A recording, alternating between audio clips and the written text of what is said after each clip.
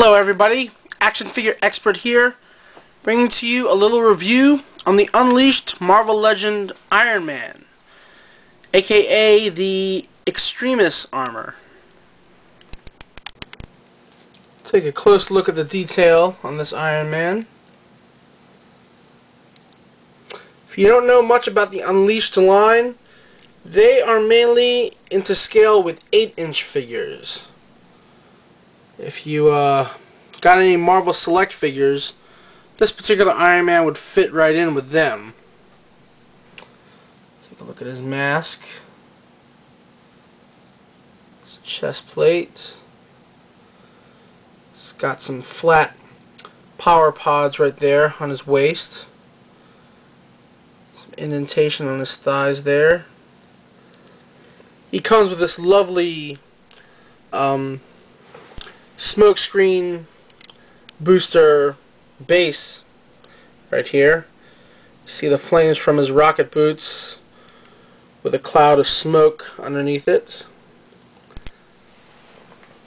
Comes with these removable fire effects, one which goes into this cannon on his right arm and one that goes into his palm from his repulsor beams into his left.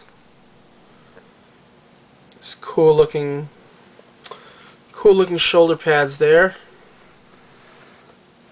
And this gun is actually pretty nice. He's got four cables which lead from the gun to his back.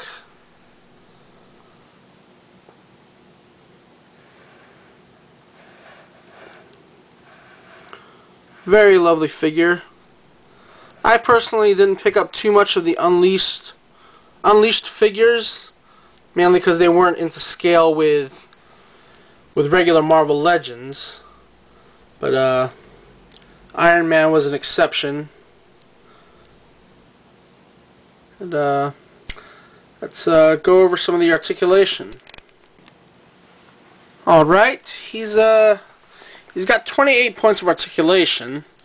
I'm going to remove him off this base here. He's got a swivel right there, as well as a side-to-side on his foot. He's actually got a double-jointed knee, but since his calf right there is so thick, you really can't make use of that lower joint, which is a shame. And he's got a ball-hinged thigh joint there. Unfortunately, no mid-thigh swivel there. He's got articulation on the wrists. These, of course, are removable, as you saw. He's got a single elbow joint, and he's got a swivel, technically a ball-hinged elbow, and a ball-hinged shoulder. There. He's got a mid-body ball joint, left and right, front and back, and he's got a ball-jointed head. Very nice. He's got a fist right there on his right hand, and that, like I said, that cool-looking gun right there. One thing that sort of sucks is he's got this hole over here on his left arm, which was most likely meant for another gun, or you could make it optional to put this gun onto his left. But personally, it would have been cool if he came with two of these guns right here, one to put on the left and his right arms.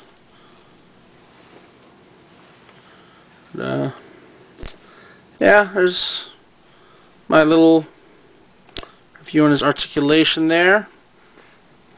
Overall, it's a pretty nice figure. It didn't sit in regular stores too long.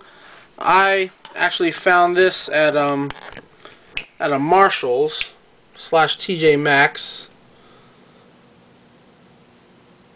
This figure originally went for around $20 in places like Walmart, but Walmart wasn't selling the Unleashed figures that well, so a bunch of liquidation stores like Marshall's, TJ Maxx, and Ross got a hold of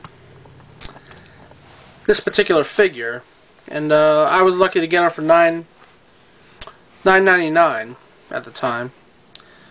And yeah, there's my little review on this Iron Man figure. Overall detail, I definitely give him a 10. Articulation, he's got decent articulation.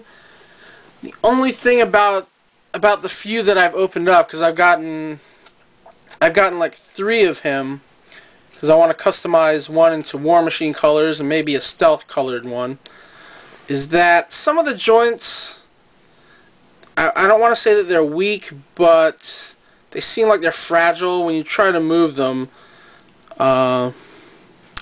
you know, they feel like they're going to break on you instantly. Usually I don't criticize a figure like that unless I got several of them open. And in this case, like I said, I got 3 of him open, and all the joints seem to be about the same. So articulation for what he has is nice, but the stability on the articulation is a little weak. So I only give his articulation like a 6. But, availability, like I said, he didn't sit in regular stores like Walmart that long. So the availability is probably, I'll only give him like a 5, you know, unless you definitely got a TJ Maxx or a Marshall's sitting around somewhere. And yeah, that's about it. Yeah, my little review on this Extremis Armor Iron Man. Alright, thanks for watching.